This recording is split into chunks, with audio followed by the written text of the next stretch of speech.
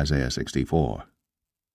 O that thou wouldst rend the heavens, that thou wouldst come down, that the mountains might flow down at thy presence, as when the melting fire burneth, the fire causeth the waters to boil, to make thy name known to thine adversaries, that the nations may tremble at thy presence.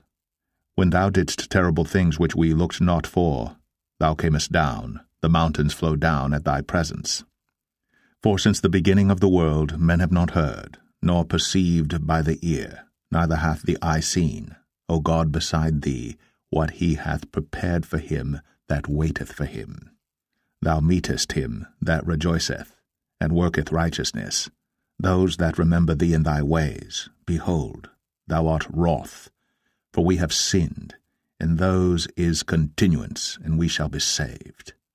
But we are all as an unclean thing, and all our righteousnesses are as filthy rags, and we all do fade as a leaf, and our iniquities, like the wind, have taken us away.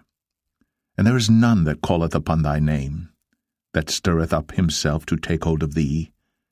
For thou hast hid thy face from us, and hast consumed us because of our iniquities. But now, O Lord, thou art our Father, we are the clay, and thou our potter, and we all are the work of thy hand. Be not wroth very sore, O Lord, neither remember iniquity for ever. Behold, see, we beseech thee, we are all thy people. Thy holy cities are a wilderness, Zion is a wilderness, Jerusalem a desolation. Our holy and our beautiful house, where our fathers praised thee, is burned up with fire, and all our pleasant things are laid waste.